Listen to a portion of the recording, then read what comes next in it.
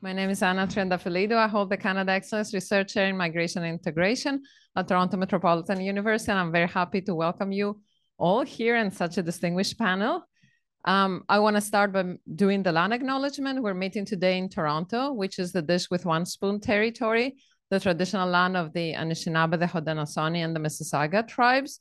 And the Dish with One Spoon is an invitation for all of us to share the natural resources of this land, come together in peace, and have a sense of our responsibility for the generations that came before us and those that are yet to come.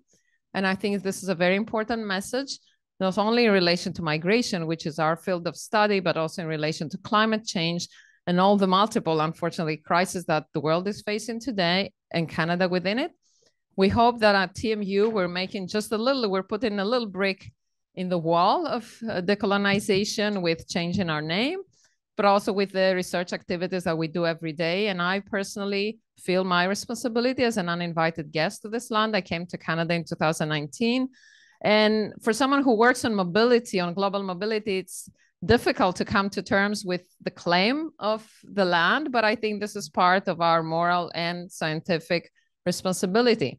Without further ado, I want to first of all thank Rupa Banerjee, a CRC in TMU and a friend of our program and part of our steering committee, for bringing this wonderful event to us with such a big question. So for anyone who doesn't know, we're going to discuss today whether the Canadian dream is broken or how it can be mended, I suppose. I'd like to give the floor now to my colleague, research area lead on labor migration, Dr. Masha Akbar, who is going to introduce the speakers and the event. And I look forward to hearing from everyone.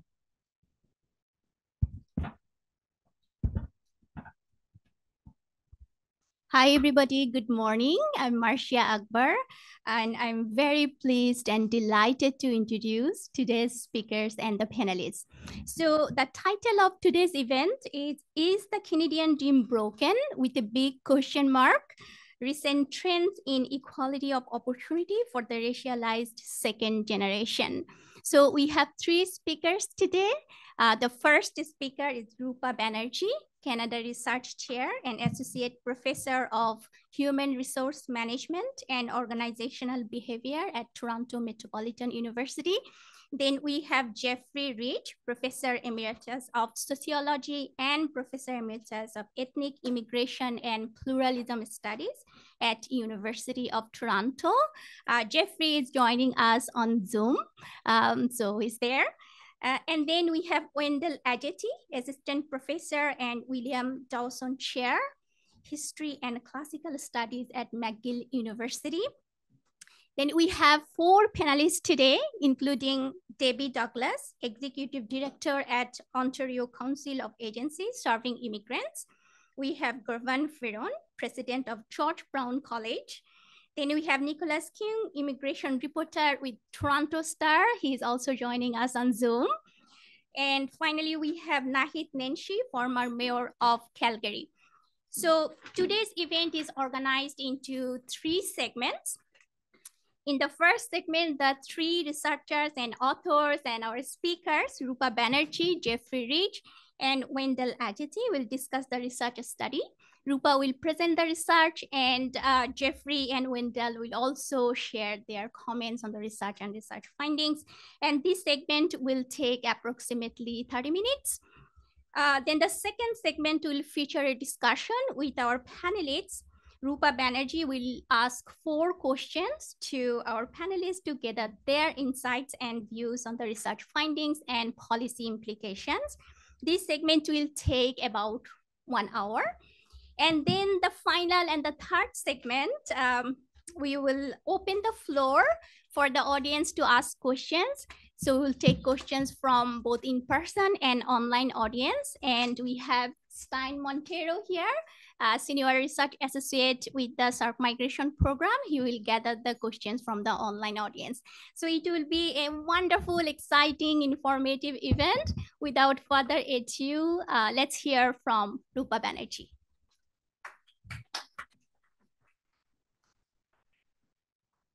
Thanks so much, Marcia. Thanks to Anna and the whole CIRC team for helping to put this together. There's a lot of work. Doing these hybrid events are always an extra bit of work, so I really appreciate that. So today, if I can ask you to close that so I can see the slides.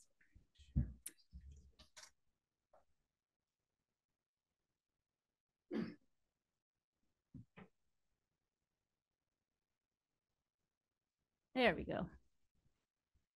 Okay, so you know, as Marcia mentioned, and Anna mentioned as well, the question that we are tackling is really about the outcomes of the second generation. When I say the second generation, I'm talking about the children of immigrants, once they are no longer children, but in fact, young adults. So in this particular study, we analyzed a number of data sets to come up with some recent trends in equality of opportunity for the racialized second generation in Canada. This research is co-authored by Jeff Wrights, Feng Hu, who's associated with the Department of Sociology at Western, and Wendell, of course. So I'm kind of going to present a little bit of the overview of the actual research results, and then we'll move on to the discussion. Okay, so why are we interested in the second generation? Well, the second generation, first of all, is a massively growing demographic in Canada. As we've had increases in immigration and increased diversity of our immigrant cohorts arriving in Canada, we find that the second generation is not only growing, but is growing increasingly diverse. So 1 in 4 people actually identifies as non-white, as a racialized minority. And the proportion of racialized minorities that are actually second generation is also growing significantly. So we actually expect the racialized second generation to double between 2016 and 2041. So this is a really large group, and it's a group of significant interest. So in many ways, when we think about migrant integration, there are a number of major issues that we see immigrants face. And a lot of them have to do with foreign credentials, foreign experience, lack of language skills. These are the issues that we often discuss as being barriers to immigrants when they come to Canada. The second generation should face none of those issues. So they are brought up in the destination country. They've had their schooling here. They're fluent in the language. They have access to local social networks and job search strategies. They know how to get by in Canada. And so you would think that they should have pretty much equal opportunities as everybody else. And so any disadvantage we see, you might expect that it might be due to discrimination more likely than in the immigrant generation. So a lot of the previous studies that have looked at the second generation tend to focus on older cohorts. So those whose parents arrived sort of in the post-60s immigrant cohort, so those arriving in the 70s. And that body of research has found that in general, in Canada, we see a really optimistic model of integration for the second generation. So high levels of education, economic success. And although there is some evidence of discrimination or disadvantage, there, in general, it's a very positive story. We do note, though, a lot of studies have found some origin differences among the second generation. So this is really what we were interested in exploring. I mean, initially, my interest was more generally in the second generation as a whole. But once we started digging in the data, what we noticed is that there are some significant origin differences. And that's where our research kind of led us. So as I mentioned, most of the work to date has focused on earlier arrival cohorts. And it's really high time to update that research and bring it into more recent cohorts. We see that immigrant characteristics have been evolving over the cohorts. So research has widely found that immigrants arriving since the 1970s and 80s have experienced worse economic outcomes despite being more highly educated. So they tend to face greater barriers in the labor market, more difficulty with credential recognition. So, all the way up until about 2015, certainly, we've found increasingly deteriorating immigrant labor market outcomes. So we were really interested, if the parents are facing these deteriorating labor market outcomes across cohorts, does that affect the children? And if so, how? That was our original question. So doing a cohort analysis, actually looking at different cohorts, those arriving in the 70s, 80s, and 90s, would allow us to actually examine whether the evolving characteristics affects the children. So our research questions were, how do the educational and earnings outcomes of the second generation young adults from 5 of the largest racialized groups in Canada compared to those in third or higher generation white Canadians across 3 birth year cohorts from the mid-60s to the mid-90s? And initially, we were really interested in whether the changing characteristics of the immigrant parents would explain trends in the children's educational and earnings outcomes. So actually capturing that proved to be extremely difficult. So of course, we don't have matching data with immigrants and their children over time. That would be wonderful if we had that. Of course, we don't have that. So how we got around that was by using census data from 1981, 91, 2001, 2021, and the NHS from 2011. We matched potential immigrants with their potential children. So what I mean is we looked ethnic group by ethnic group, so say South Asian immigrant children, to their parent cohort who would have been the right age group 20 years earlier to have potentially been their parents. And that's how we match children to parents in a pseudo kind of a way. We focused on 5 racialized groups, aged, the second generation, aged 26 to 35. And those groups are South Asians, Chinese, Black, Filipino, and Latin American. I should put in a caveat here. The Filipino group, and to some extent the Latin American group, the numbers weren't quite large enough to really draw very conclusive conclusions there. But these are the groups that we kind of focused on. And as I mentioned, we looked at 3 birth cohorts, 66 to 75, 76 to 85, 86 to 95. So those who were born in 66 to 75, their parents came in the 60s, right? Those who were born in 76 to 85, you can imagine, came in the 70s, etc.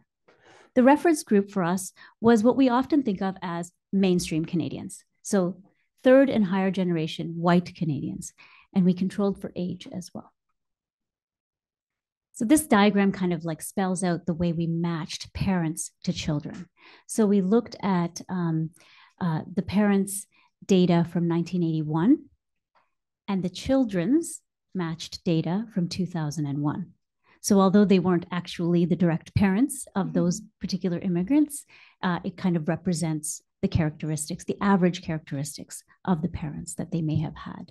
So 81, the parents' data was from 81, children's from 2001, etc. So turning right to the findings. When we look at the second generation overall, without really delving into the ethnic groups separately or the racialized groups separately, we find that educational attainment has gone up significantly over the cohorts. So in general, the second generation tends to be very highly educated, much more so than the mainstream, and that has been just increasing over the cohorts. And that's particularly true of women. That being said, there were some serious differences between educational attainment within the groups. So we found that among Chinese and South Asian second generation young people, the education levels tended to increase over the cohorts, whereas Black and Latin American individuals lagged, and in fact, their disparities widened over the cohorts. And finally, when we tried to see if the children's educational outcomes were related to their parents, we find that there is some relationship there. It's not significant, it's not massive, but there is some relationship between the children's educational growth and the parents' higher educational attainment. So we know that the immigrants' parents' higher education has been going up significantly over the cohorts. And so that is kind of a testament to why their children might be increasingly educated as well. So here's some models. I mean, it kind of shows, it's hard to see the legend there at the top, But the dark blue bar there is the Chinese group. You can see that they surge, and the green is the South Asians. And then I can't see the legend up there. But in general, we find that when you have no controls, you're not taking any account of any other factors, the Chinese and South Asian groups' education surges significantly, whereas the others tend to actually be going down over the cohorts. This is for women. And for women, you'll note that in general, the educational levels are significantly more, even for the Black and Latin American group, before you take controls of other things like father's education and income level. So when we look at earnings, we find once again, when you simply look at the second generation as a whole, earnings levels dropped. So this is a bit of a paradoxical finding. Education levels surged, but earnings levels dropped. So all of that being said, there's some real significant differences between the groups. So for the Chinese and South Asian groups, the earnings levels were relatively stable. They didn't drop too much. Whereas for the Black and Latin American population, they dropped significantly. So for example, in the first birth cohort, Black men had an earnings deficit of 15.2% relative to the mainstream. By the third cohort, it was 33%. And for women, in the very first cohort, Black women actually had an earnings advantage of 17%. By the end, last cohort, it had dropped to 10% deficit. So you can see that the earnings have dropped for almost all groups, but mostly for the Black and Latin American populations. And most significantly, based on our model, we find that the second generation earnings decline is relatively independent of their parents' experiences. So even when you take account of how their parents are doing in the labor market, it doesn't really change their earnings levels, if that makes sense. So similarly, these are some graphs to kind of show just the level of drop. You can see that the line is going down and getting larger as you move across the different cohorts. And this is for women. The story is relatively the same, but an interesting side finding is that for Chinese women, the second generation is doing remarkably well, even when you take control of all these other factors. So that's a group that seems to be, very highly successful in the labor market. So what do we find? We find that education levels are increasing. However, despite these higher education levels, second generation cohorts successively across cohorts saw lower annual earnings relative to the mainstream Canadian population. These trends kind of applied across genders and most ethnic groups. And they're not, especially in terms of earnings, they're not really explained by parental income. What we really find most strikingly is that the earnings decline hits the hardest for second generation Black men and women, and to some extent for Latin American population as well, compared to other groups. And this really needs further explanation. We've been exploring those further explanations. And of course, with the quantitative study that we did, it's hard for us to dig into the reasons and the explanations. So we're exploring things like shifting occupational structures in the economy, demoralization from cumulative effects of discrimination, changes in community resources perhaps, or the growth of ethnic neighborhoods. So these are the issues that we thought of, but we're interested in hearing from the panel to get their understanding of perhaps what's happening. So now I am going to turn it over to my co-author, Dr. Jeffrey Reitz, to introduce a little bit of Wendell's contribution. Go ahead, Jeffrey.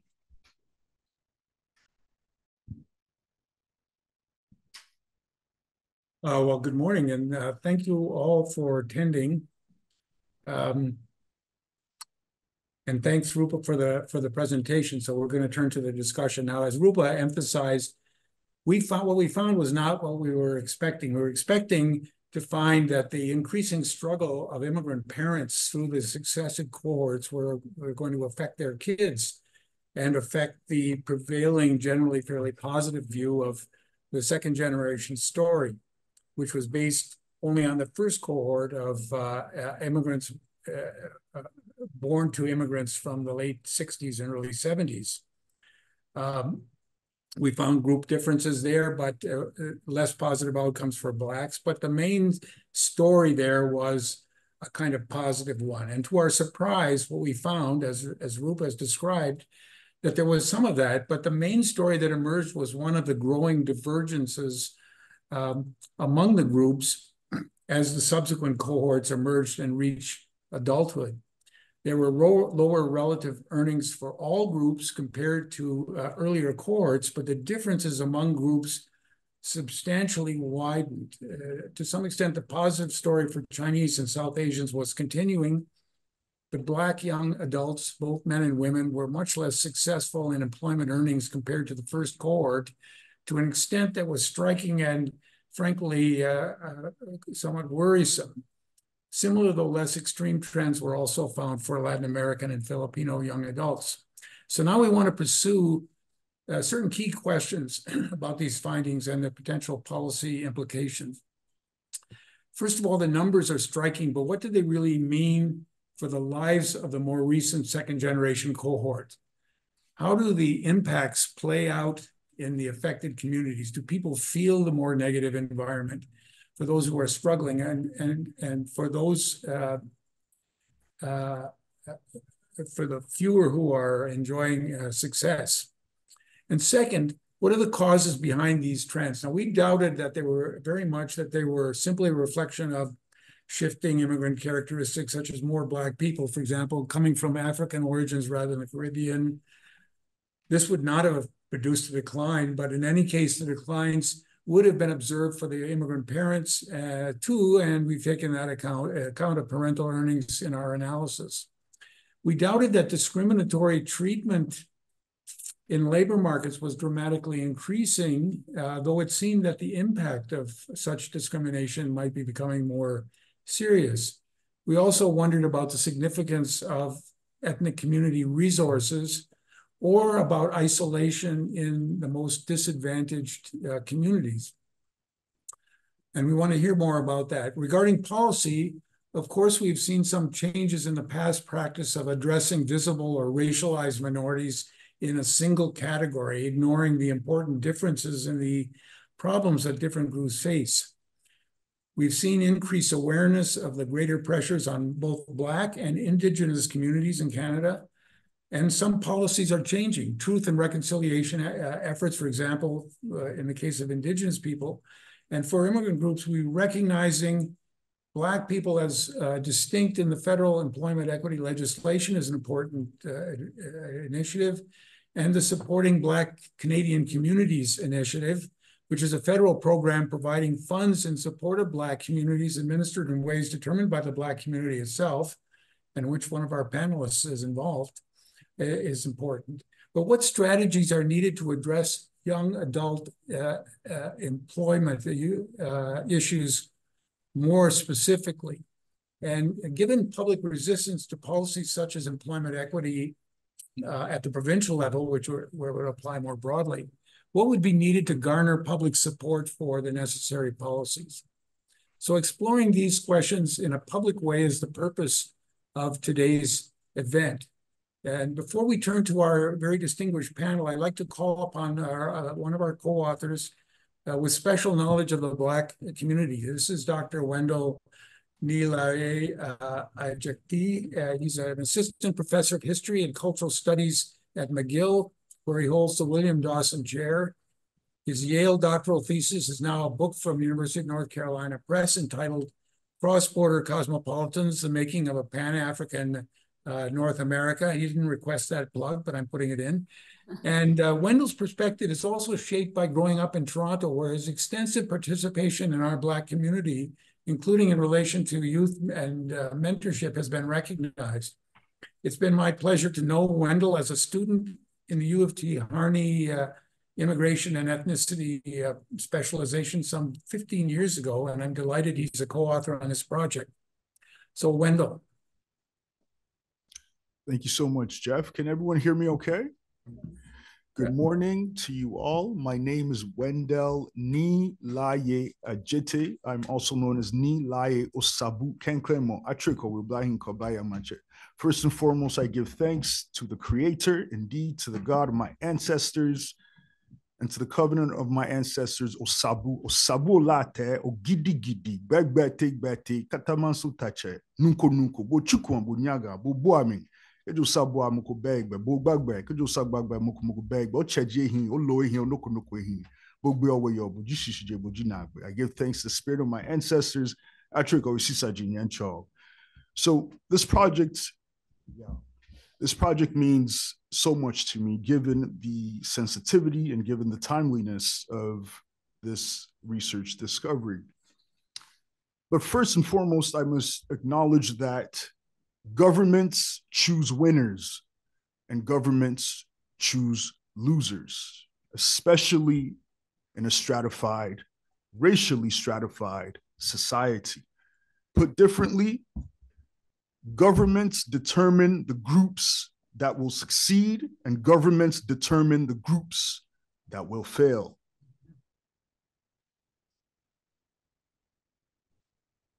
For the purposes of my very brief remarks today, I must also acknowledge that we must reckon with the uncomfortable truth that the Canadian federal government and various levels of government, in addition to the US government, especially in the post-World War II period,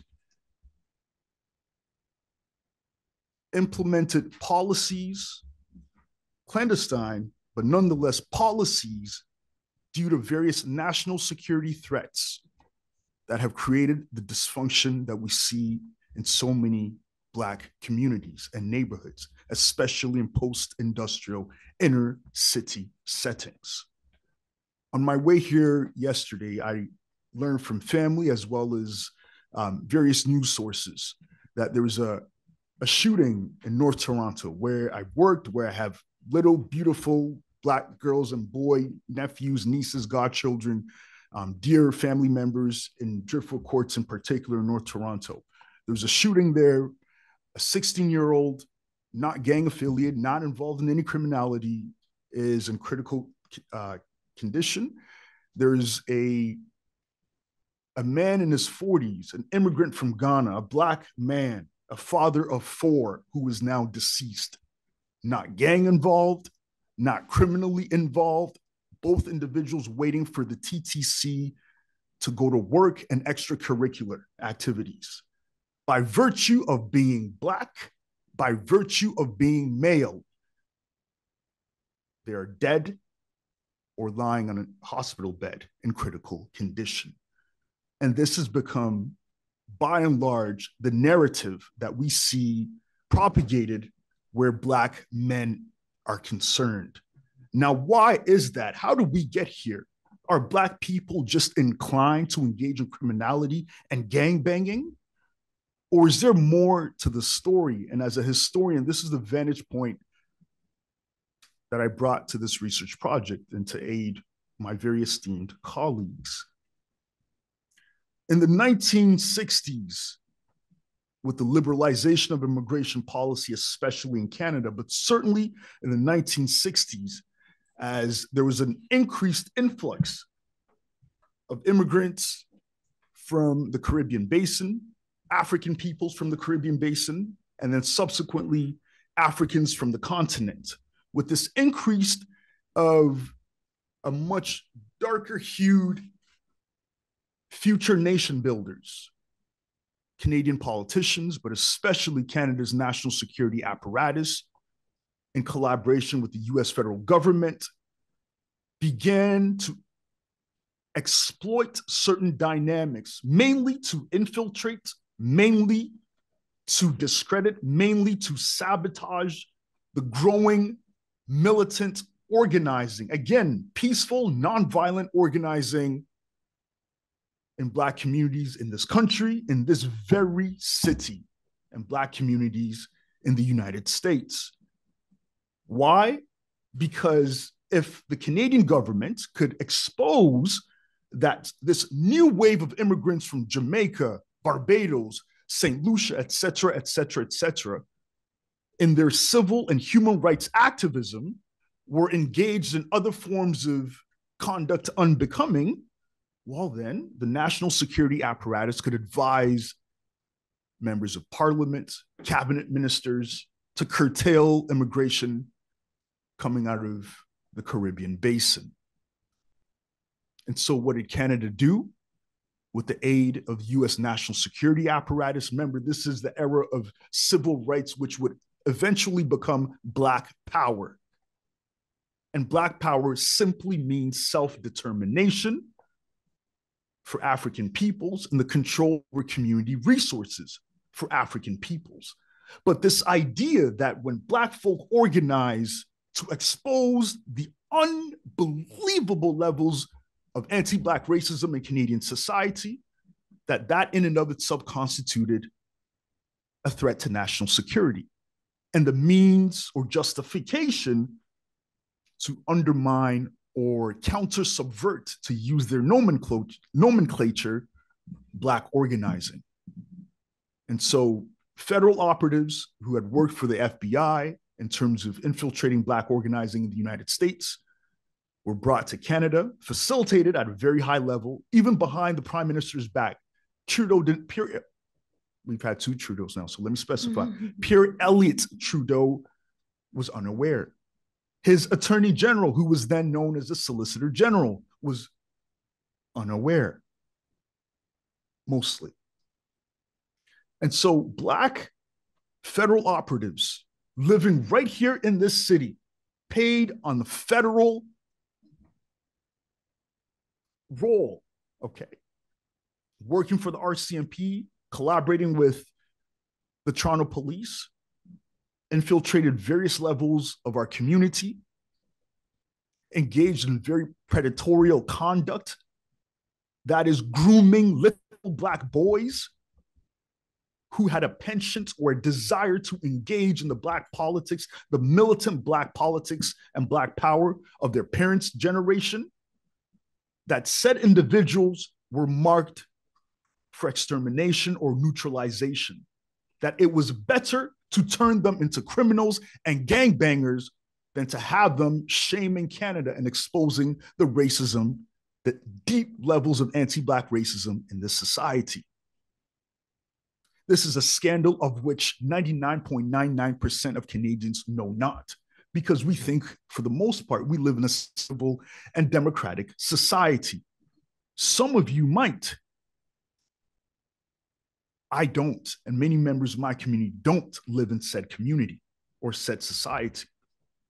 And so when we look at the data and the ways that it is very gendered, although, of course, both Black men, Black women are experiencing very high levels of discrimination and lack of social mobility, when we look at these trends, it becomes very clear that we haven't done an adequate job, especially as policymakers, as intellectuals, academics, researchers. We haven't done an adequate job to understand the gender dynamics and why, in particular, that Black males, that is boys and young men, are floundering, and why they engage in the high-risk behavior of gang banging, gang violence, criminality, et cetera, et cetera. These are trends. These are manufactured, concocted schemes to destabilize Black communities. This is not a fairy tale. It is not conspiratorial. We have hard empirical evidence through declassified intelligence documents from the US federal government and Canadian federal government. And part of the reason why we see this divergence, especially where the males are concerned in Black communities, is because under patriarchal systems and white supremacy, certainly, but under patriarchal systems, yes, patriarchies exploit women's labor and reproductive rights. Yes, patriarchies try to control women's reproductive power, but that's actually secondary and sometimes even tertiary. The primary objective of patriarchy, and especially in a white supremacist society, is to render the boys and the men of the outgroup, meaning Black boys and young men, to neutralize them, to prevent them from competing with white men, prevent them from perhaps procreating with white women.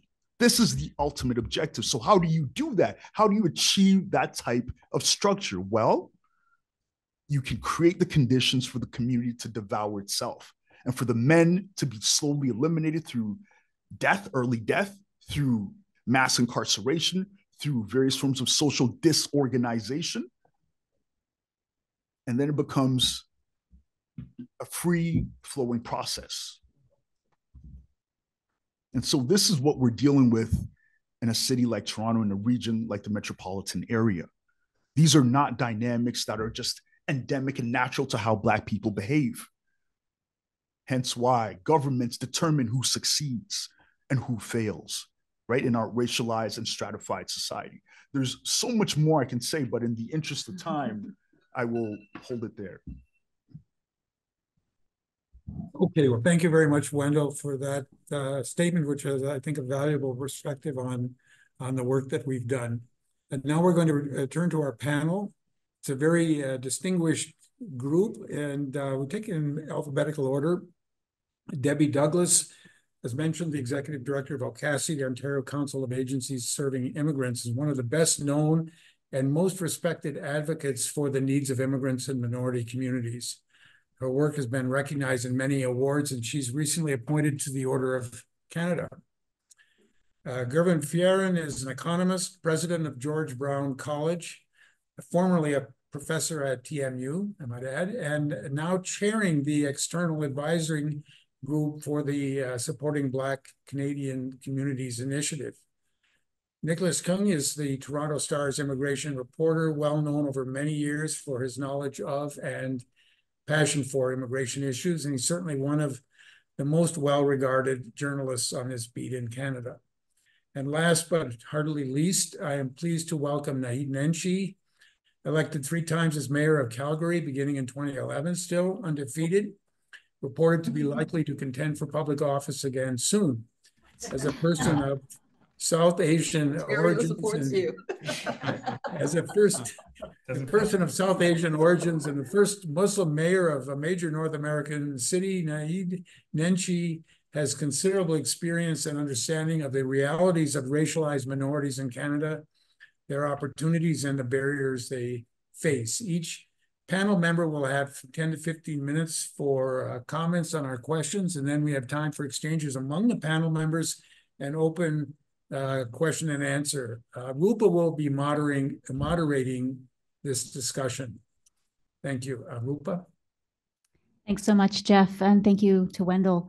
So we're going to start with Debbie. Go ahead and, feel free to answer these questions or any other angle that you see is appropriate here. Sure. Thank you so much for having me this morning. My brother Wendell, thank you for calling in our ancestors. Thank you for your passionate lesson on the experiences of our peoples here in Canada. I found the research report fascinating. And I came away thinking anti-Black racism is real. Anti-Black racism has material impact on people's lives. And anti-Black racism isn't new in Canada. And so while I wasn't surprised by the overall findings of what I'm calling the hierarchy of inequality among the various racial groups, I was a bit taken aback by the significant drop in Black men's earnings, that they're now making 50% less than other racialized groups, and certainly less than the mainstream as defined here as white males. As a community, both specifically the Black community, but as a society as a whole, we tend to focus when we talk about Black communities, we tend to focus on issues of criminality. We talk about the overrepresentation of our children in the child welfare system. We talk about the over-incarceration of Black men particularly, but increasingly Black women in the criminal punishment system. But we don't pay much attention to things like earnings or how we're doing economically, or how our entrepreneurs doing in terms of having access to credit, to how they engage with financial systems. For example, as I was watching I was thinking, well, what does all this mean? And I thought, when I looked at how Chinese women, for example, continue to do well in the labor market, and I think that has to do with the Chinese women themselves tend to be stereotyped in terms of their affinity to sciences, and so tend to be streamlined into those areas in our educating systems, and which is the area of where the work is, where the money is being made. But what occurred to me is, what are the implications for immigration policy, right? We hear about the model immigrant all the time, and I think these findings just reinforces what we've been talking about anecdotally for quite a while. I actually had a side note as well, and it's a question for the researchers. I was quite surprised by the category of Latin American. And I thought, well, have you pulled out Black Latin Americans? After all, Brazil, I'm assuming, is included in Latin America. Brazil has the largest Black population outside of Africa. So are Black Brazilians included in Black people, or are they included in Latin American? You can answer me. Sure. So that was one of the things that I wanted to talk about. I also thought it would be interesting to know, because I think anecdotally we tell ourselves as Black community, we know that the early arrivals from the Caribbean. We know Black Nova Scotians are not doing as well 7-8 generations later as people from the Caribbean, as Black people from the Caribbean, who are doing less better than or more recently arrived continental African peoples. And so I think it's about time that we began to disaggregate this category of Blackness. Right? And so when I'm wondering how different the stories will be, I don't think it'll be significantly different, but it will be nuanced, that we know how are continental Africans doing compared to African Caribbean, compared to African Canadians, especially those whose families have been here from the 1700s, as an example, late 1600s, 1700s.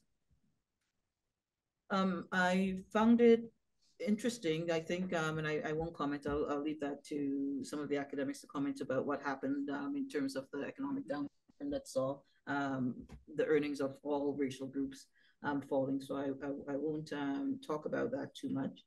But I did want to comment on the fact that our Black youth, I think one of the reasons we're seeing our Black youth doing even worse in the more recent cohort is because I think that they have been raised with a consciousness of anti-Black racism, and they're not taking it and bearing it, that they're pushing back against it, that they're naming it, that they're calling it out. And what they're finding out is that the system pushes back. And so they're suspended. They are unseen. They have no expectations of achievements. They're told they're not smart enough. They're streamed into sports. They're streamed outside of the sciences. We don't have the kinds of supports that we need in our school system. They're not seeing themselves in front of the classroom. They're not seeing themselves in the content of what's being taught to them. And so why then are we surprised that there are higher numbers of school dropouts? They're less likely to go to post-secondary education. And even when they get into post-secondary education, the supports are not in place. One of the programs that I really look to is the transitional year program that was started at U of T, and it's focused on Black and Indigenous, and more recently Indigenous youth, and the kinds of wraparound supports that it brings. What would happen if we had those supports throughout the undergraduate years of education for Black and other marginalized youth? Where are the mentors? that ensures that they have what they need, that they're taught how to navigate through our university systems.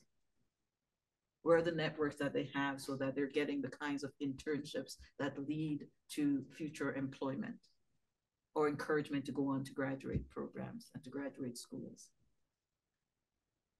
And I also think one of the things that's missing, you know, I was talking to Dr. Carl James the other day about some of his own work and around, very much around the work that he's doing around this in terms of how are Black youth doing. And things are not, you know, while other groups are getting better, things are not getting better for us. And I would never forget when he said, the longer Black people are in Canada, the worse off we are. Mm. And that's quite a statement. And this data is bearing that out. And so I'll stop there and we can talk about solutions after. Thank you so much, Debbie. I'm going to turn it over to Dr. Fearon Gervin. Go ahead. Okay. Thank you very much. And it was also really useful reading the report and seeing the analysis, and just like to commend the researchers on the effort done. So maybe first question to answer is, did I consider the findings surprising in that regard? I would actually say I didn't find the findings surprising.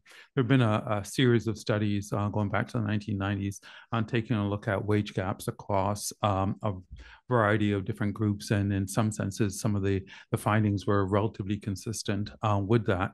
What I think is material about this report is it's effectively saying that some of those findings of the wage gaps that would have been caught in data from the 1990s, early 2000s, and in that regard, that impact is now persisting and having a second, third generational multiplier effect that's broadening the gap in that regard.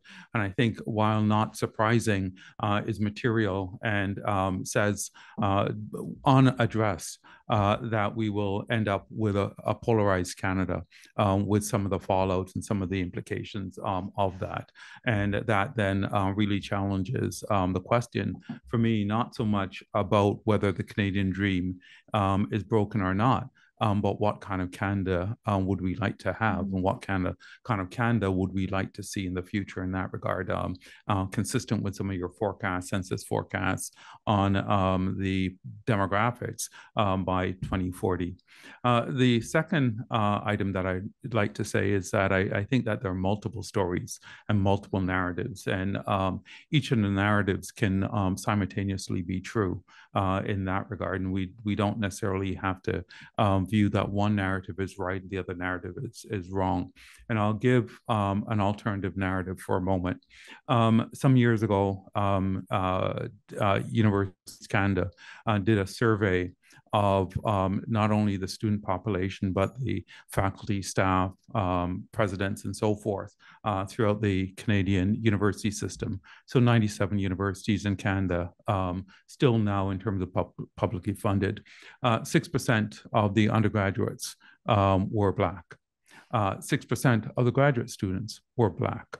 The Black population at the time made up about 3 to 3.5% of the population. Consequently, that narrative says that at universities and colleges, that there's an overrepresentation relative to the population. And it really challenges the narrative about Black boys, Black girls not doing well. However, if you looked at the professors, the deans, the presidents, all of a sudden that statement radically changed. So at the time, 1% of, and it was less than 1% of the presidents at Canadian universities were Black. That was me. Right. So I was the first Black Canadian to be the president of a Canadian university, in fact, 2 Canadian universities and now a college. What I'm getting at, that then says that what was happening was that for those students, Black students at the PhD level and the master's level, it became a disincentive structure for them to continue on to be professors and the likes.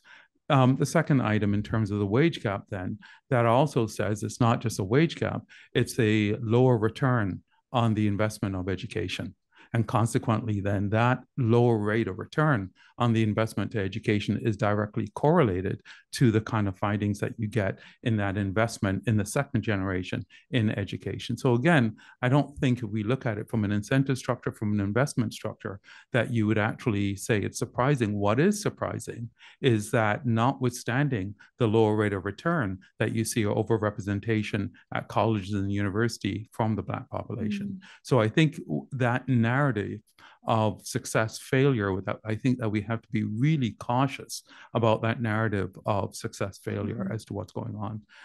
The second one, or third one of your hypotheses related to the idea of marginalized communities and concentration communities.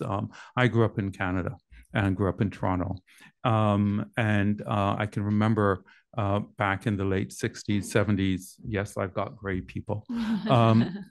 The Black community in Toronto was highly concentrated around Bathurst and Bloor.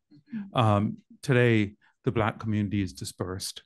And I think if you take a look at communities across Canada, what we find demographically is an increasing dispersion and an increasing growth in the portion of the population that are intertwined, intermixed, meaning that Canada 50 years from now will look like a juggling of all the peoples in this room, in that we will all be interplayed and interdefined into a new Canada. What that then says, back to that question about the Canadian dream, is that regardless of which definition of a population that's included, excluded, or lagging or not lagging, that then really points to an underperformance of Canada in terms of productivity, prosperity, and possibility. And we're looking at this from an internal case of what's happening in Canada. When you look at it at a global context, the fastest growing economy in the world today is Guyana at 38% GDP growth. So what that means then is that the ability for Canada to attract, retain talent and capital into its future prosperity will be highly dependent on its ability to address these kinds of questions. And the failure of the society to address these issues in the sense of seeing it as a dichotomous, it is about the Black population or this population or that population, and will become irrelevant in a globally competitive world for both talent and capital. Lastly, what I'd like to be able to say, and I think the Canadian government, and I don't speak for the Canadian government, so I'm speaking in reflection of the Canadian government. There's been commitment in Canada under the United Nations International Decade for People of African Descent. The federal government has just extended its commitment because it's a 10-year commitment. Government of Canada started the process in 2018, so a couple of years after the actual declaration in that sense. There have been a series of initiatives and programs and efforts. And I think in many respects, if we take a look at pay equity, employment equity, and what that did to the gender gap in terms of wages and performance and promotion, that the statement is correct. Government policy is material. And the policy implications of the paper then is material. But I would also say that that society is not just made up of formal structures of government. It's made up of institutions like this one in TMU, where researchers can do work like this. It's made up of institutions like the one for which I'm the president, George Brown College, for which we can have initiatives for Black student success, for Indigenous student success, for inclusion, for a sense of well-being. And that then says, if that means if government have an obligation, institutions have an obligations, I think individuals also have an obligations. And consequently, the society that we shape as decision makers really matters. So in that sense, if we take a look at how we evaluate competency, social capital, support, mentorship, and so forth, in our own world and in our own interaction, I think it's important for us not to only ask of our governments, only ask of institutions, but I think also to ask of ourselves, what is that Canadian dream? And for us to ask leaders in general, when they advocate for one position or the next, what is their dream of Canada? Personally, I now have children and grandchildren. I was actually born in England in that regard. So guess what? I think we're all here to stay. So if we're all here to stay, I think we better be jointly vested in defining the Canada that we will all end up enjoying and prospering in the future. So thank you for the opportunity. Thanks so much. Okay, so next I'm going to turn to Nicholas, who is online. Hi, good morning, everyone. Thank you so much for having me on the panel, and I apologize that I couldn't make it in person. Otherwise, I was looking forward to meet with some of my friends today in person. So in terms of the findings of the report, I don't, they do resonate with me, and I don't know how much my experience growing up and being educated in Hong Kong can translate into in the Canadian setting. When I finished high school and applied to university, there were about 5 to 6 universities in Hong Kong. And certainly, now we have 22 degree granting institutions in Hong Kong. I guess the point I'm trying to make is the fact that, I'm not surprised that we are seeing, an improvement in terms of the education levels for successive second generations, because I think that speaks to the achievement of universal education. But when I look back, when we try to talk about the earnings, which we define, that's how we define success in life, how much money you make. I feel, in the older education system, only the cream of the cream could actually have the opportunity to go to university. And I think, I don't know, are there pros and cons? It's just a thought out there. I think it's worth thinking, by universal education, do we really have, a system that, it's, sorry, I hate to say that, but, I think there's always a hierarchy, not everyone had the same opportunity, but at the same time, what we are seeing, in terms of the outcomes, whether it could be related to the fact that we have developed a universal education system where, it's open to all, whether, you do have, you're cut out for, education in school, or you cut out for education in life, right? And then, the second thing that, I thought of, about, the changes we are seeing, definitely there have been technological advancement. I remember, the earlier generation, my older siblings, they actually didn't have TVs. They only had radio, for example. And so I think they have more time to develop people's skills, because that's how you learn, right? And through social interaction. And I feel like the next generations, like when I look at my nieces and nephews, what I find interesting is, they definitely, they have spent more time online. And I don't know whether, when you translate to your skills in the workplace, like I definitely feel the soft skills, people skills, organizational skills, time management, all these things are crucial for me to perform at work. So I don't know whether, those kind of, technological changes, that cut, increasingly there's less people-to-people interaction, whether that would have an impact in the successive cohorts of second generations in terms of the way they behave, they work, in the work setting, because that's certainly, I feel like, the younger generation of colleagues that I've seen, there's somewhat, different cultural shift as well. So I don't know whether that speaks to some of the changes we've seen in terms of like how that translates to work performance or earnings.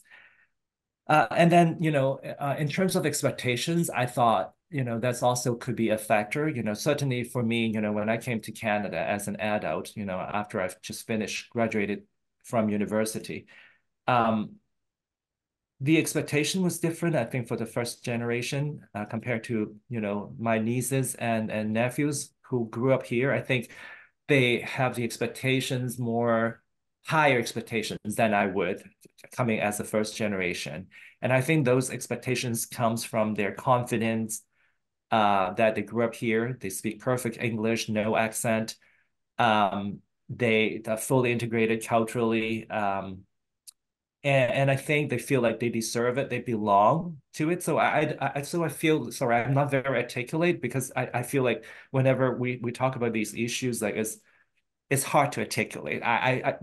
There's no language to describe it properly, but I just feel they feel like they deserve being here. So their expectations are set higher. And that also could create a disappointment, right? So it's somewhat like it speaks to the mental, psychological impact of that.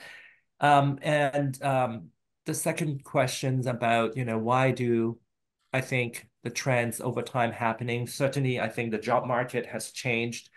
Technology, automation, all these things actually changed. There used to be good blue-collar jobs, and those sort of disappeared into gig jobs.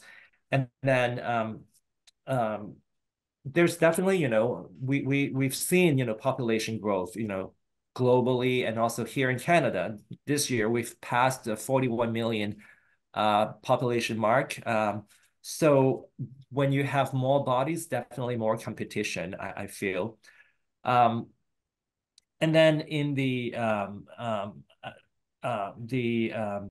and also I feel, sorry, my thoughts are sort of all over the place, but another thoughts I have is in terms of the role that socioeconomic backgrounds, how, upbringing may have an impact on different immigrant groups, different ethnic groups differently.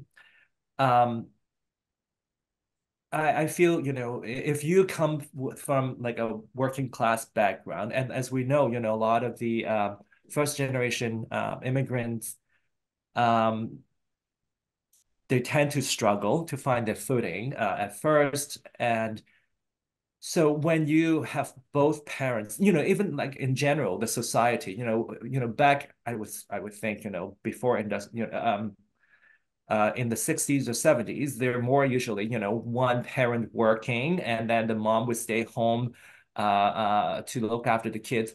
And I think, parenting, is such a big thing in my family, like, maybe for a lot of Asian families too, like, that I think parenting is an investment in the long run into the society. But when you have, both parents working, they're struggling, and there's no proper, daycare, I feel, that increasingly, I think could explain to why successive cohorts of second generations, may not be doing as well, because, if you have the first generation not doing as well, or maybe, instead of having just one parent working, you now have two parents working. I think that's bound to have an impact. Plus, if you're already, you grow up in a disadvantaged background, you definitely already there's less resources, available. You may not have the opportunity to take all these classes after school programs, karate, piano lessons. And I think that created that vicious cycle of, what we are seeing now, with, the successive second generations not doing as well. So I feel like socioeconomic upbringing certainly is a big factor. And I look at, my own career, as a journalist too. I came from a working class background, and English is my second language. So I felt like when I have to interview, I will always feel intimidated when I have to interview like CEOs or, attend, big banquet, have to interview reach people, for the lack of a better word. I always feel intimidated because, I never had that exposure. I don't have the same language to interview those people. And I didn't feel fit in. And I think that speaks to the lack of exposure, right? Because of our socioeconomic background, that would impact your exposure. And then that also would have an impact on, the network that you're able to build. And, and even the lack of, role models too, because, when I, attend some of those, events, I just don't see myself represented. And when I started, in the 90s, working at Tsingtao Daily, a Chinese language paper, as a reporter, I looked at, on TV, there was like Wei Chen, Ben Chin and Adrian Clarkson, that, when you see those role models, you saw yourself reflected, you started to have expectations, you started to have that dream, of, one day you would make it there as well. So I feel like, having those representations, that diversity is really important and can be inspiring for second generations. Yeah,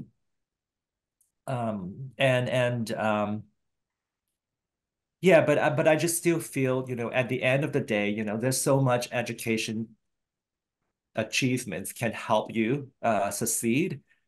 And I would think, that your socioeconomic upbringing already set the limit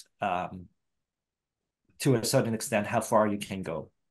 And then, sorry, the last question, how can we prepare the Canadian Nicholas, maybe what I'll do, I'm sorry to interrupt. Maybe what I'll do is, just so we have enough time we are going to have a bit of time for back and forth. So I think it'll be really great to maybe address this question of what can we do when we have our back and forth discussion, because I think that's a really important question that maybe I'll reserve for that part of the discussion. So I'm going to turn it over to Nahid. So go ahead, Nahid. Great. Thanks so much. Thank you all for your interest in this, and thank you to the research team for doing this work, which I hope will really kick off a big conversation. Now, when I sit on an academic panel like this, I always feel the need to credential myself. So I will point out to you that I am also an academic, though I'm not sure if I'm still employed by the university or not.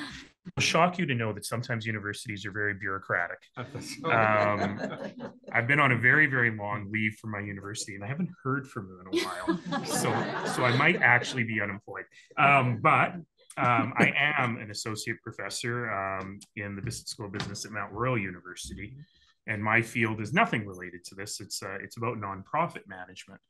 But the reason I'm a terrible academic and had to become a politician so that I could be invited to panels like this is because my research was always focused on practical things, which is easier in a business school, but on things we could actually do, which is one of the things that I'm really interested in, what these data can help kick off for the conversation that we'll have. So maybe it's helpful for you to know my story.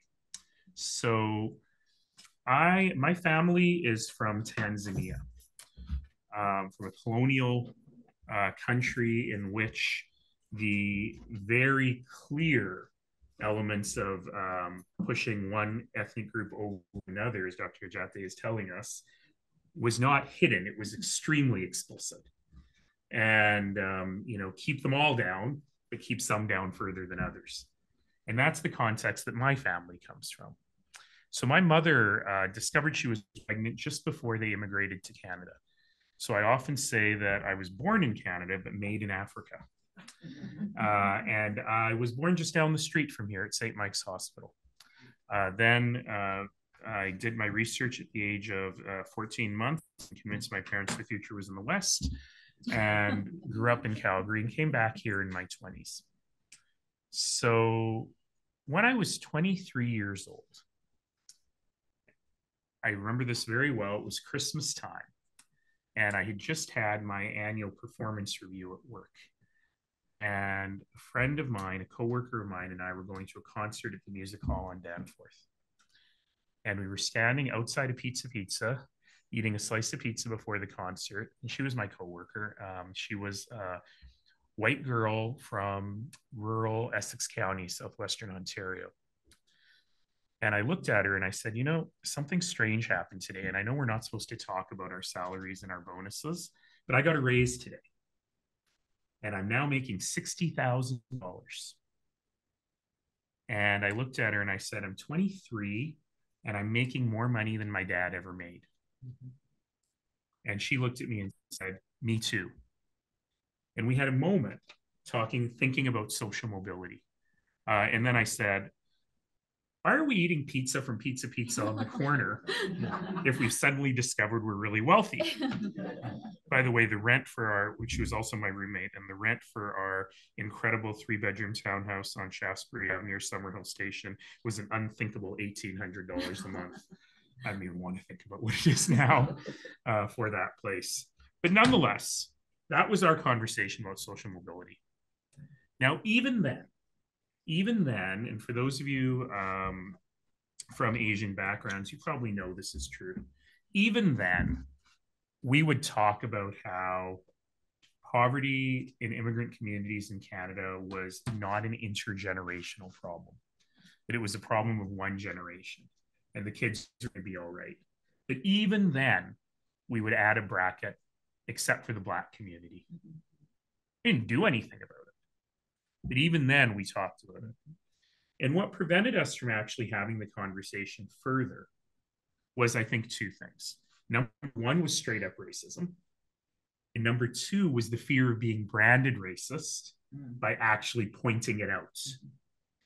And so now more recently, in my community, in my Muslim community, we sort of sneer a little bit at Central Asian, Afghan people in Canada and for Syrians who've come to Canada and go, why is it taking them so long to achieve the same kinds of educational and income outcomes that we achieve so easily? And for a long time, my argument was, you know, we're forgetting one thing, that with all the evils of the colonialism that we came from, my parents went to British schools. They spoke English when they came here, albeit with a quote unquote accent. And I always put quotes around that because, of course, you will all know that the most populous English-speaking country in the world is India. So the Indian English accent is actually standard English. Second most populous English-speaking country in the world, any guesses? It's China. Then the United States. And so because I strongly believe, and when I speak to immigrant serving agencies like the work you do, I sometimes get myself in trouble. You probably heard me say this when I talk about how English language acquisition is the single most important thing that we can do to help immigrants integrate into the community. But now that doesn't hold true for Caribbean Black populations and many African Black populations who also speak English, often as their first language. So the question then becomes, so what's going on here?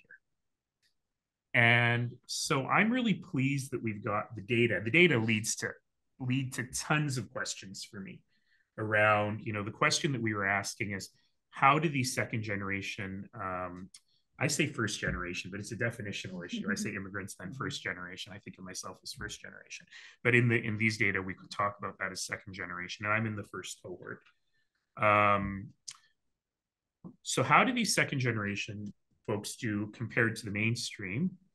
The other question I'm interested in, how do these second generation folks do compared to their parents?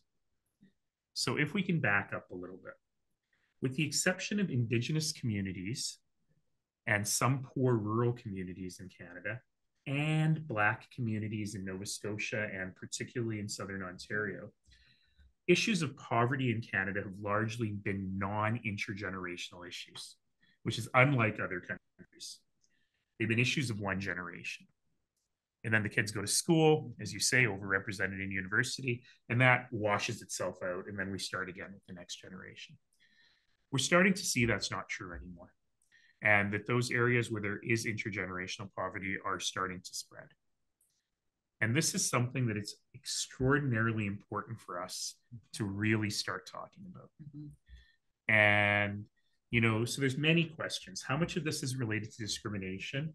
And so I'm going to tell you anecdotally, I believe some of it is, particularly in Black communities, but I don't think that's the key driver.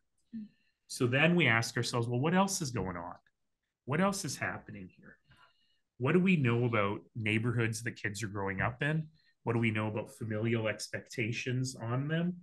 You know, the joke of how Asian parents are so pushy on their kids for educational attainment. It's true, but it's not true because they're mean. Partly because they're mean. I have a niece who is won the second largest undergraduate scholarship in Canada and is the top student at a very, very large university. And of course, whenever she comes home with her grades, I say things like 97. What happened to the other three? Like we say about Kamala Harris, vice president. Why not president? But there's a reason for that. And the reason is that many of these folks have been through what I call the greatest bait and switch system in the world, which is the Canadian immigration system. So people come here having achieved enough points to immigrate. The points come from your educational attainment, your language proficiency, your profession. And then, of course, they get here and the system is designed. This isn't accidental. The system is designed so that when you arrive here, you're told, well, actually, you can't work in your profession. You know, we need people in long-term care. We need people in retail.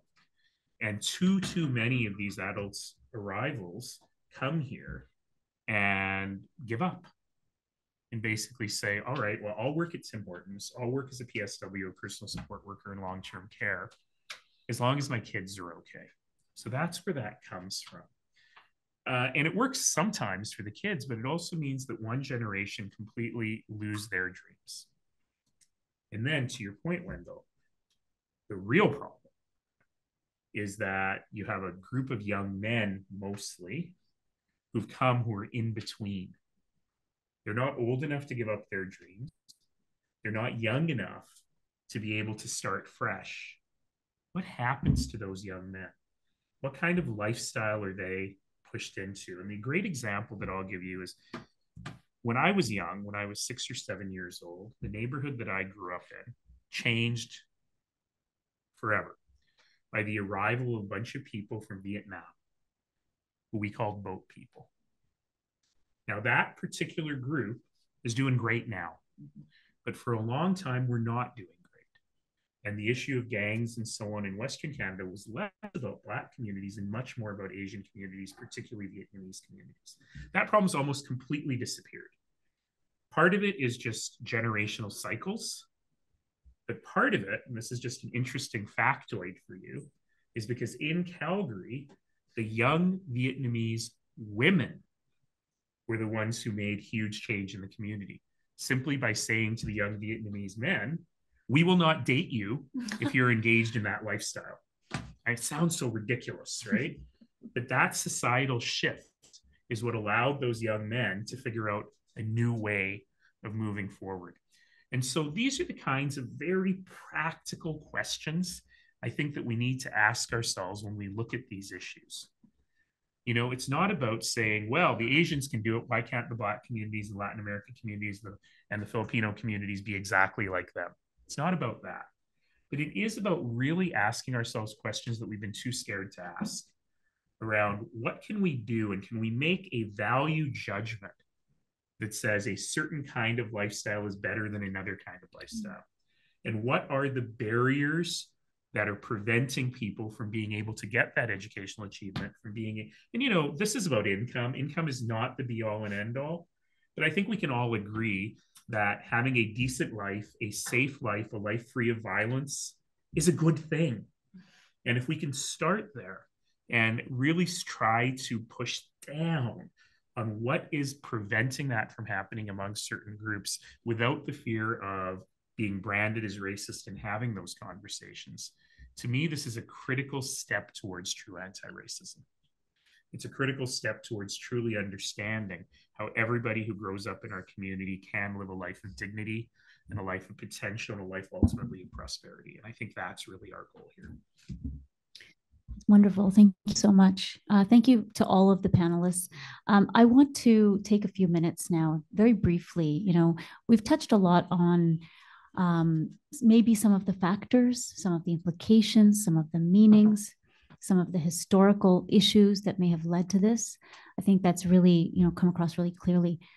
What I want to kind of build on is what Nahid just asked. What do we do about this? What do we do about this? And of course, we don't have a lot of time. I know we need a lot of time, but we don't have. But maybe I will go in the same order again. And Debbie, just very briefly, what are some practical solutions that might actually help? I don't have a clue. the older I get, 10 years ago, I would have spewed out all this stuff. But for those of you who know me, you know that I really do believe in the role of public policy. I'm not as concerned about winning hearts and minds that I am, is that we put good legislation in place and then we monitor and enforce. And Jeff talked about this earlier when he was doing his part of the presentation, is that I think we need to reopen the conversation about provincial employment equity legislation and to make it mandatory for the private sector. Now, how do we sell this politically is the big question. Right? We had it in the early 1990s with the NDP government. It was the first thing that the incoming Harris government got rid of.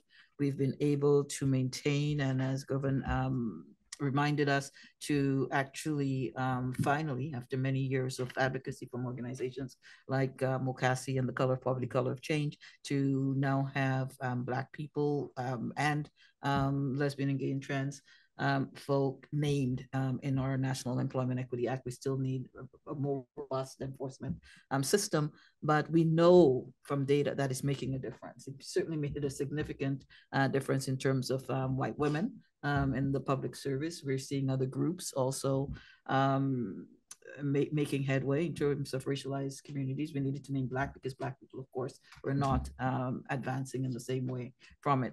But here in Ontario, which has the largest Black and racialized population in the country, we need provincial legislation. We need the government to be saying that if you want to do business in Ontario, then you need to be intentionally hiring people who look like the province, and not only at the front line, but also throughout the organization, and to create some incentives to make that happen.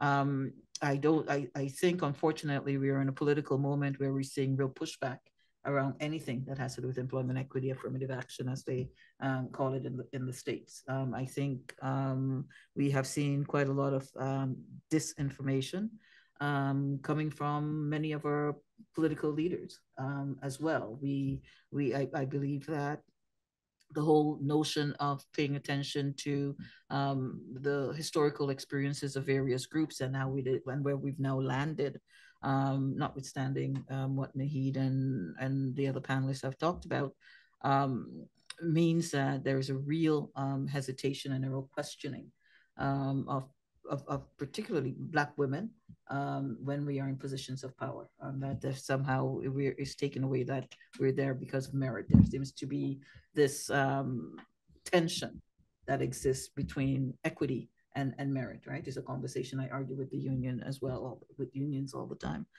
as well. So I think and I'm saying all of this because these are all some of the challenges that we face in advancing these kinds of conversation in terms of how do we use public policy to make the real change that we need on the ground, so that we are beginning to attempt to level and to support groups who are not doing well as they should be. I think we also have to normalize, is what Dr. Farron talked about. We need to normalize Black accomplishments.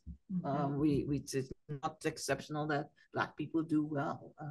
Yes, and I like the analogy that if we look at Black people as 3% of the population, but 6% in post-secondary education, yes, that's a success story. But then the question in the back of my mind, but what percentage of Black population are in post-sec is the question that then comes up for me, right? As compared to other groups, and so how do we interrupt that?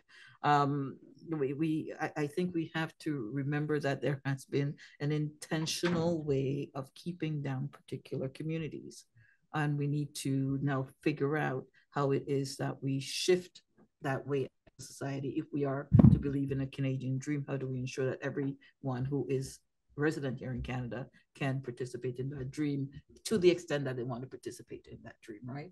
I think people have the right to define success for themselves. So I know I'm not giving you any answers, but these are all thoughts. It's a really great start. Absolutely. Yeah. Okay, I'm going to turn to Gervin. You mentioned the idea of certain groups, Black population in particular, facing lower returns to education and some of the decisions perhaps they make because of that reality. So again, I'll pose the same question to you. What can we do about this issue? Yeah, thank you very much. I kind of segmented my thought into 4 areas, and one is societal, the next is community, the next is family, next is individual. I think at a societal level, an interesting perspective is also to have a bit of a historical perspective. So 600 soldiers fought in the War of 1812, and along with 900 Indigenous fighters along General Brock in defense of Upper Canada and so forth. If you then take a look at the land that was granted to those individuals that fought in the war, there's a substantial difference as to who got land and who did not get land. In that regard, what that means then is that that we do have to take into consideration the historical dichotomy in terms of starting points in society, and consequently, when we look at those starting points, historical, that to recognize that they also have an impact on where we are today as well. So I think at a societal level, being able to acknowledge impacts of action then can allow us to not define that somehow or another genetically one individual performs versus another individual does not perform in that regard. But individuals are all capable of achieving a wide range of possibilities and so forth. And consequently then, I think it's really important in societies when we see systemic dichotomies in terms of outcomes, and that we also then take it upon ourselves as having a joint shared obligation to address them, as opposed to some people being obligated and other people not, in that sense. So that's at a societal level, and that then relates to what kind of legislation we have, what policies we have, what practices we have, what expectations we have, and how do we measure and report on outcomes. An example is if you take a look at hate crimes in Canada.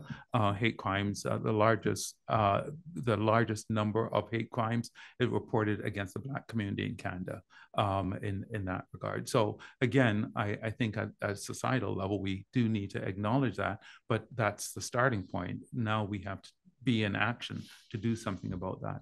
I think the second one is at the community level. I think it's really important to have strong community organizations because I think from strong communities, you end up with strong societies. And consequently, then within the Black community, by way of example, within each community, what is the role of community organizations in being able to address and to be able to speak to and refine these items? And consequently, with a study such as this, I would really encourage the researchers to go out to the different communities that's been highlighted here, to the different organizations, present these findings, and then ask them and encourage them to be part of the action in addressing that. I think we heard a lot about families and so forth, and I think family expectations are important in that sense, but I don't think family expectations are shaped in isolation. Family expectations are shaped in terms of the context of community as well as in terms of society. I was noting one of your the findings in terms of single family and so forth. But one of the major causes of family breakup is actually financial challenges. If you have a wage dichotomy in that sense, we shouldn't be surprised that you're going to find a correlation between wage gap and family formation, family structure strengthening. So I think that these things we have to be really careful on what are causal effects versus what are endogenous effects. Those things that are generated in the system as opposed to a cause of what we're observing. So I think it's really from this research, I think as individuals, we have to be very, very careful to not have the results end up stigmatizing individuals and normalizing differences, as opposed to being able to say to ourselves, they bring attention to differences, but now call us into action.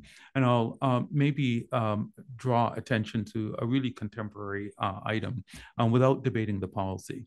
New policy as it relates to international students, not debating the policy. Okay, so leaving that aside.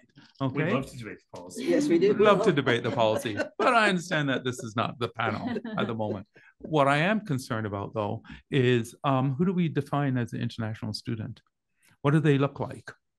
And in that sense, and what are they the cause of? And what I worry about is that while we're addressing differences, we may simultaneously be defining differences that will make it more and more difficult for us to define what is a common element, which is a Canadian. Meaning a Canadian should not be defined by the differences, but through our commonality in terms of what we quest for society in that sense. So I worry about, while we're addressing some, that we're recreating differences simultaneously. And consequently, I think it's really incumbent on all of us, as well as society, to be really cautious on how we address problems, but how we don't create problems for future generations as well. I'll stop there. Thank you so much. Wonderful, thank you. Before we turn to Nicholas and then Nahid, I think I'll turn it over to Wendell to say a couple of words. Thank you. The insights that my colleagues on this panel have shared have really humbled me. So thank you all again for just the brilliance that you've all brought. If I may share very succinctly, good policy and good public policy necessitates a historical consciousness and good history, right? And awareness of the past.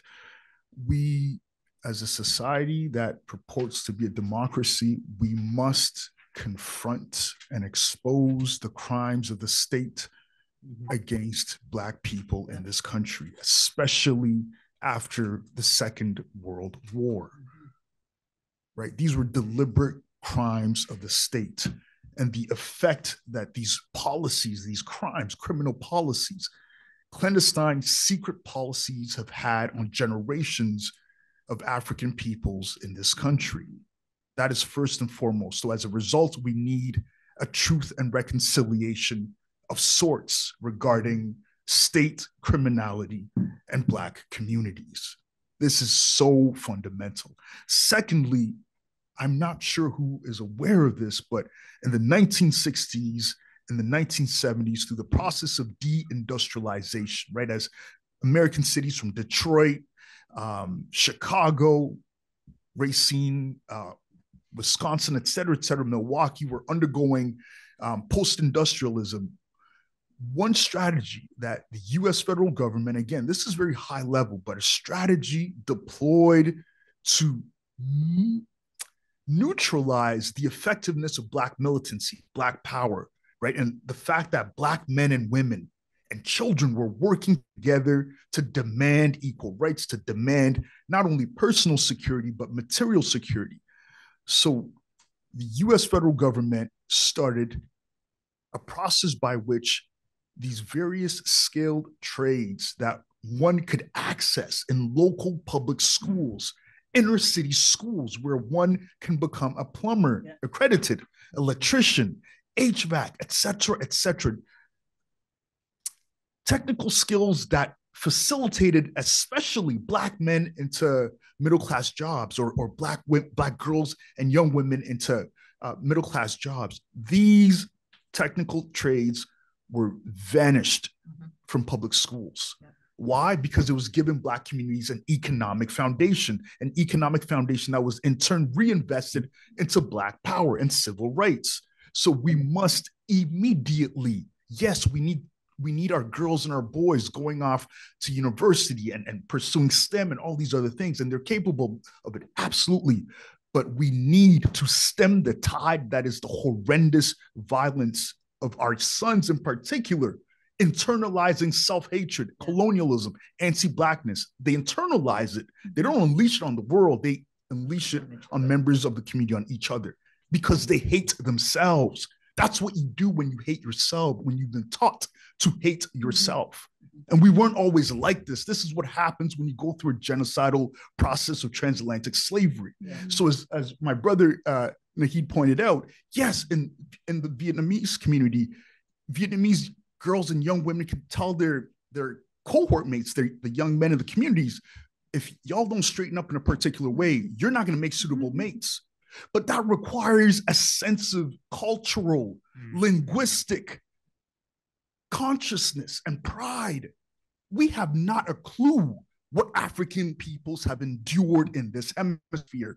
The rot, the hatred that was unleashed on us and that we're still working through, right? And so that is so necessary in terms of repairing the damages that have been inflicted upon us. And so in the process of mitigating some of these challenges in our communities, especially where employment is concerned, we must tackle this issue of skilled trades and provide direct training that will lead to gainful employment, especially for these young men. Otherwise, the school to prison track, to gang banging, et cetera, will only get worse. And to make matters worse and more relevant for you all, the days of the past where ghettoization meant that Black communities and impoverished communities just devour themselves in isolation is a thing of the past.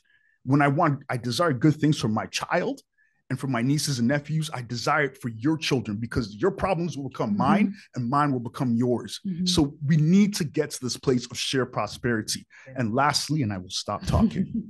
No, this is great. There was an understanding or a misunderstanding, right? Historically regarding Black communities and Black families, that certain quote unquote social pathologies, and my sister Debbie pointed this out, certain social pathologies were basically a lack of merit, right? That Black people just weren't working hard enough, weren't trying hard enough. When we have sisters who are leading in positions of authority, brothers who are leading in positions of authority, their leadership is always challenged, it is always discredited, it is undermined, et cetera, et cetera.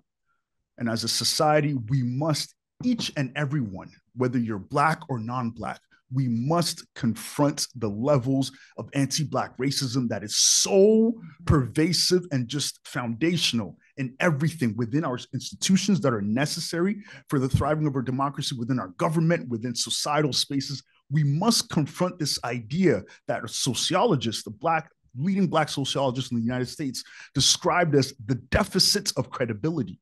That whenever we see Black people in places, we presume that they're only there because of some type of token gesture, as opposed to the fact that they probably leapt through more hoops and overcome way more barriers and surmounted more hurdles than anyone else. And so I'll stop there. Thank you.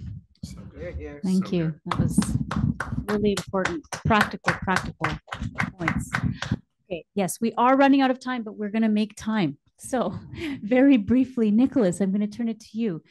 Again, my question is, what do we do about this? Very, very succinctly. Yeah. I have very little to add to what the other panelists actually have, recommended. And I do feel like, we need to work hard at both the grassroots level and also at the policy level. At the grassroots level, I really feel, we need, more resources, more support for racialized second generations to create those opportunities. And in terms of the policy level, I think, in your early email, you said, how can we prepare the Canadian mainstream to support these efforts and initiatives? I'm not a very, optimistic person, and I'm not sure whether the support is there. There's a Chinese saying that, when there are more monks than kanji available, even the monks would fight, for the available food to fill their stomach. And I guess my point is, when the job market is tight, when the competition is intense, Unfortunately, we are bound to see more nepotism. We are bound to see more unfair practices in order to maintain the status quo. I think that's my worst fear. But how do we, overcome that? I think the only way to do it is, as Debbie actually mentioned, is, some sort of legislated policies to mandate, equal opportunities. And I think that's the way to go. Or we would not, see any changes and improvements. Yeah, that's all I'm going to say. Wonderful. Thank you for those brief but really, really important words. Okay, and finally, Naheed. Thank you. So let me start by saying that we are not ready. We are about to have a wave of newcomers come to Canada, regardless of who wins the next federal election, and we are not ready. Our success in diversity and pluralism in this country has largely been in spite of ourselves. And so we have an enormous amount of work we have to do right now, and we have to create the space for the public policy conversations to think about how we're going to work on the integration of newcomers to this country in a different way than we've ever done before. And even saying that word integration has been challenging in some immigrants serving agencies and communities in the past. We got to get over it. Because we're going to have a huge problem coming forward. So I'll talk briefly about three things. The first is my bugbear that I talk about all the time, language acquisition. It doesn't help so much in Black communities, but in some of those other immigrant communities that are coming in, right now we still require people to go to a classroom in the evening, once or twice a week for a linked class, that's language instruction for newcomers to Canada. Now in Calgary, there's a year waiting list to get into a linked class. We have to think very differently. If you or I wanted to learn Spanish, we wouldn't do it like that. We would have online resources. We would think of different ways to be able to pick up the language. We got to get much better at language acquisition. To me, that's the critical cornerstone of ensuring people's success in the country. So that's number one. Number two, given where I sit, there's a lot of conversation we have to have about neighborhood design. We are thankfully talking about increasing housing supply in a big way right now, which is critical but not sufficient. So I live in a neighborhood in Calgary, which I call the least diverse neighborhood in Calgary. It's the least diverse neighborhood in Calgary because there's no white people there. I kid you not. When I go for a walk in my neighborhood, if I see white people, I follow them. And I wonder what they're doing in the neighborhood. It's only partially a joke. But if a kid comes to my neighborhood that I live in, it is very likely that they will go through public school from K to 12 and never have a white kid in their class. I was talking to an urban planner about this last night, and he did not understand why that was a problem. Diversity only works if neighborhoods are diverse.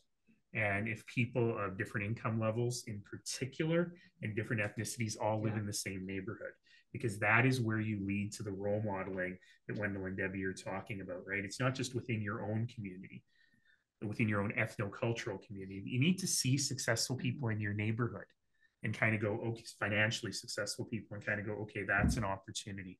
So we have to think hard about how we create mixed neighborhoods, mixed in ethnicity and mixed in income, and we're not doing it now. And this is actually going to be a problem within the communities. So number three is, as a good academic, the dodge always is more research is needed. And so what this work really helps us understand is from a macro data level what's going on. Now it's time to do much more ethnographic work and reduce the risk from that work of actually talking to people about what's going on in communities, identifying problems and solving them. So if there are social pathology problems, as you highlight, Wendell, if the myth of the absentee fathers in neighborhoods is true, let's find out if that's true. And if that is true, let's figure out how we use mentorship programs, Big Brothers, Big Sisters types of things, to help fill those gaps, just as one example. But I think that we need to really look deeply into these individual communities. We haven't talked much about the Filipino Canadian community, which is now the largest immigrant group coming to Canada. And there is a whole issue around social structures there with absentee mothers, not absentee fathers. But the mothers are the ones that are here. But then when the kids come, having grown up without a mother for a long time, by the way, there's a wonderful new book called Reuniting with Strangers. The author's name is Bonifanco. You must read it. It tells you, gives you insight into Filipino Canadians that you haven't heard before. But those sorts of things, I think, are really critical. And then the final thing I will say is I'm very excited because I am a champion on this year's CBC Canada Reads, which is coming up in a couple of weeks. The book I'm championing is called Denison Avenue, which is a street in Chinatown here in Toronto, College in Dundas and Spadina, just a few blocks from here. The reason I'm telling you this is I want that book to win, so please read it. It is now, her name is Christina Wong, and it is now the #1 best-selling Canadian book in Canada 3 weeks in a row. I take full credit. It is brilliant. The reason I'm telling you this is because it is a story of integration you haven't heard before. It is about a woman who has lived in Toronto since 1958. She is a Torontonian. She's never been up the CN Tower. She's taken the subway once in her life. She's never been to a Leafs game. Her Torontonian existence is an existence in her own neighborhood where people speak her language, where she gets food she likes to eat, where she shops, where she can shop. And now her neighborhood is leaving her. So these questions of integration are not just for young people, but they're questions that talk to people cross-generationally. And that now, I think, is our challenge. Wonderful. Thank you so much. Yes, we are quite late, but we have about 11 minutes for some audience questions. So we won't get to all of your questions, but if anyone has any questions, either for us as researchers clarifying about the research itself, which maybe we can address bilaterally later, but for the panelists, we're happy to address them.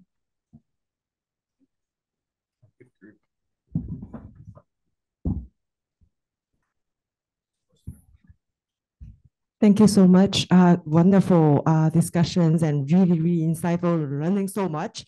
But I just want to get back to one specific question about the neighborhood, the design of the neighborhoods, the built environment, because the data actually shows a little bit about how the growth of ethnic neighborhoods actually becomes a factor leading to these income disparities. And could you elaborate a bit more? Because when Nahi, you talk about this mixed neighborhood, not only just mixed incomes, mixed ages, but mixed ethnicity, and how can we achieve that? But what does the data tell us about this kind of like the impact on income disparity? Maybe we can take a few questions and then answer them. Yeah, well, thank you. Thank you all for wonderful talks and interventions. A couple of questions for the researchers. One is if you can go into qualitative research and try to assess the role of the narratives, the negative and positive kind of self-fulfilling prophecies. And the second question is if you see quantitatively any polarization within those communities that you identified. So that would help then understand what are the trajectories of more or less success. And a comment to the panelists. Well, I believe in policy, but I believe also in agency. And I believe in individual agency and in community agency. And that is to support what you said, Wendell, about the historical consciousness. And I, as an academic, confess I don't know enough about what you say. I'm just educating myself on the indigenous issues. So I think this is very important, and we all have a role to play there. But just to say that I believe in both the girls that tell their men, I am not going to marry you if you don't get straightened up, or in communities like Jervin and I met before today at an event of a community that I think is kind of an example of what kind of, and it fosters not just their own community development, but inter-communal and like very diverse Canadian future.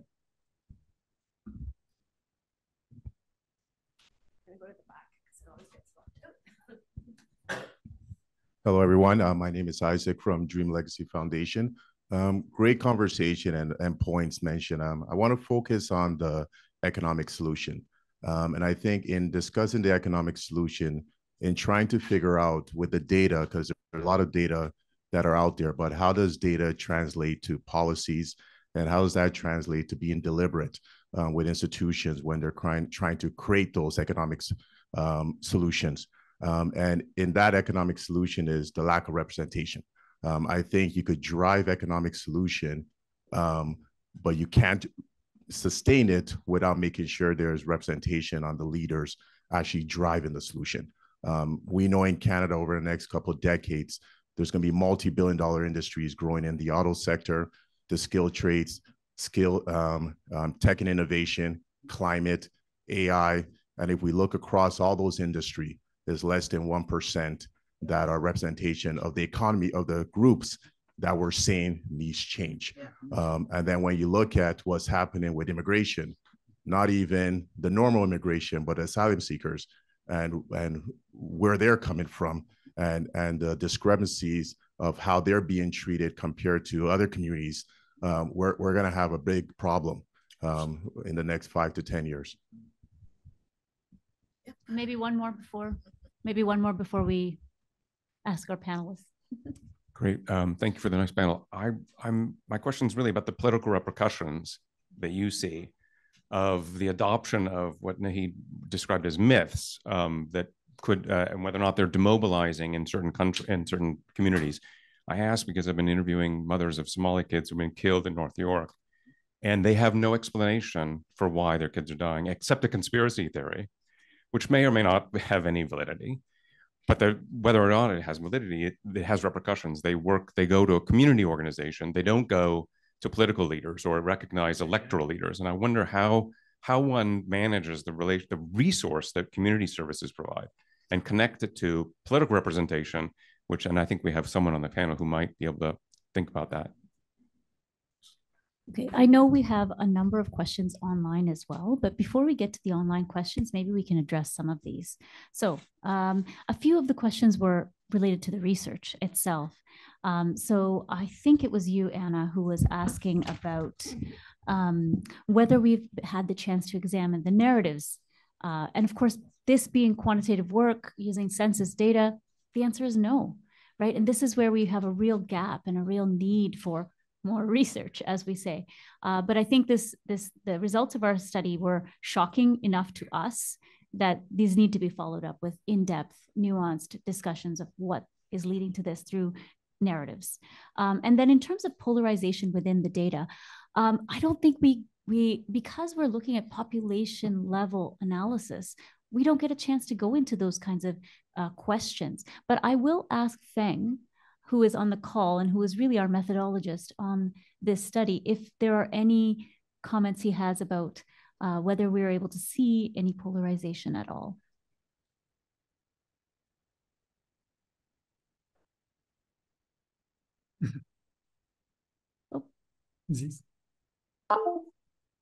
There we go.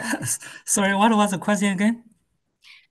So the question was, and Anna, you can jump in if I don't paraphrase, were we able to really make any comments on whether within these groups there's any polarization, for example, within the Black population, are there any details about which groups are particularly doing well versus doing poorly? Or is that something we can't comment on? My answer would be, we probably can't, but any insights you have there? We certainly can, but we haven't looked at that very carefully. That's what I talked about in terms of being able to disaggregate the data based on continental Africans versus Absolutely. African Caribbean versus African Latin Americans versus African Canadians, particularly Nova Scotians or Southwestern Black people. Absolutely. Western Ontario. And that's something we can do. Go ahead. There are some StatsCan publications look at the diversity within the Black population. Those with more recent data, like 2021 census, but we cannot, for our study, we cannot go very back because in the say 20 years ago, the population, second general population tends to be small, and if we split into even subgroups, it's become very difficult to get a reliable estimate. Right. So certainly something that can be done, and I think going forward, something that needs to be explored. Okay, I'm going to turn it over to the panel. There were some questions about effects of the ethnic neighborhoods, if anyone wants to comment on that. economic solutions and how we actually increase representation in a meaningful way, and perhaps the political repercussions. Go ahead, Gervin. Yeah. I'll try to be really quick. Make sure the other panelists who are great get a chance at some of the questions. Just in terms of community polarization, I think that there was some work done by Stats Canada some years ago on community concentration. There's a kind of a metric that was the mass part of me brain says measure theory and Euclidean measure they use to be able to talk about concentration of communities. I think that interestingly enough, some of the most concentrated communities are actually some of the richest communities in Canada. So I think we have to be really cautious in what we mean by concentration of communities and outcomes. So that's the first one I'd want to make. I think the second part about communities and disaggregating the data based on origins and so forth and length of history in Canada.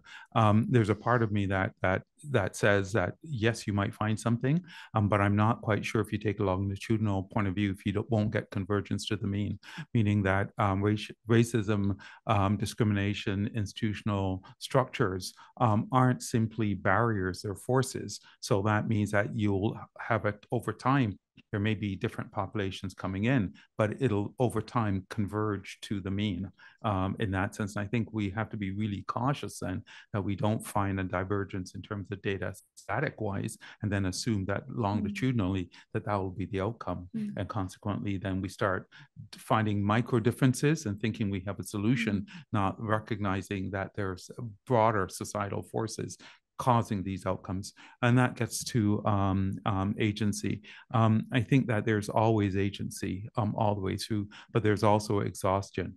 And what we can also see is that institutions as well as society can become exhausted or overwhelmed by having to work at these problems generation after generation after generation in that sense. And that's a significant caution even in the wake of individual or community agency.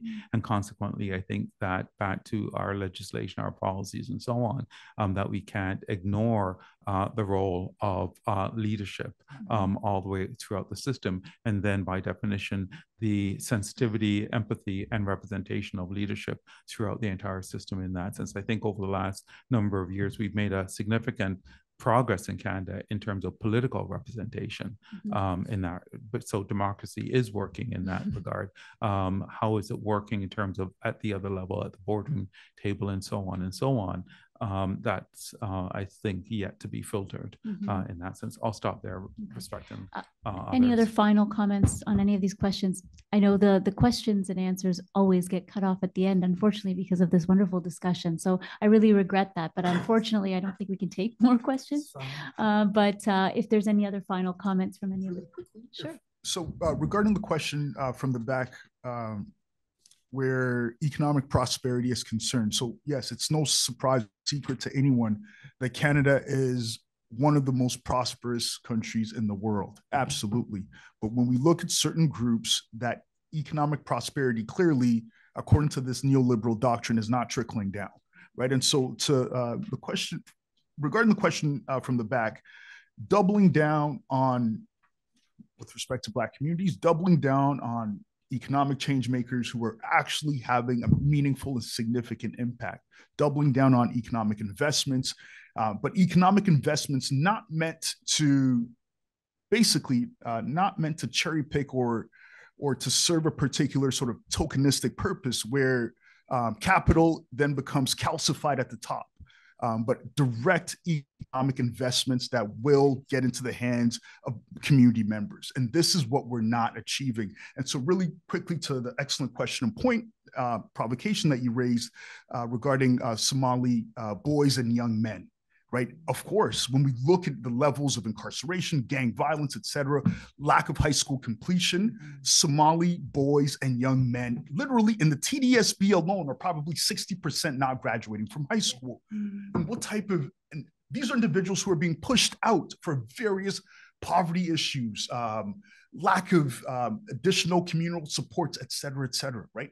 What type of future would said individuals have it's not going to be positive, especially when you factor in the racial dynamic, the anti-Blackness dynamic, right? And so there are issues around the types of school and the types of education that these young men are being denied, the lack of economic opportunities that they're being denied.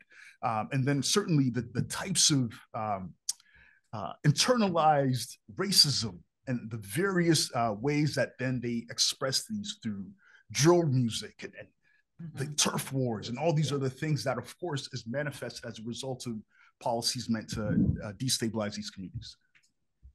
Maybe I'll just say a quick sentence about the politics of all of this. This is very fraught. And so we as citizens need to figure out how we create the space to have these political conversations. So when someone who looks like me or someone who looks like Wendell or Debbie talks about this stuff, and I'll just tell you very personally, I am always accused of playing the race card. Let me tell you something.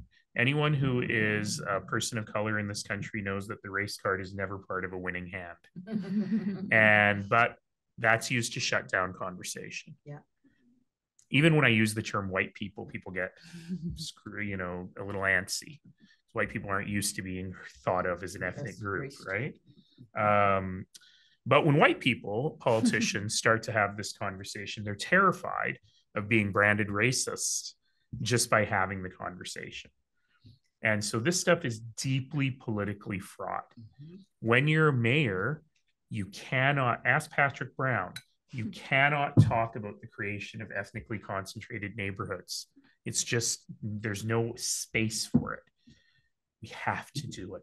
And if we're going to double, triple, or magnitude increase the number of immigrants to this country over the next decade, we have to create the political space for that conversation. And to your point, I want to know way more about your conversations with those moms. Because to your point, what we brand as conspiracy theory, if there's no other explanation, you got to understand that's where people go because there's no other explanation. And so we have to be able to create that political space as citizens. We have to lead our political leaders to these conversations. They're not going to get there on their own. Agreed. Wonderful. So I want to thank all of our panelists and your audience for wonderful questions. I hope you've learned something. I hope you're left with more questions than answers, because I know I am. Yeah. And with that, I'm going to conclude the panel. Thank you so much.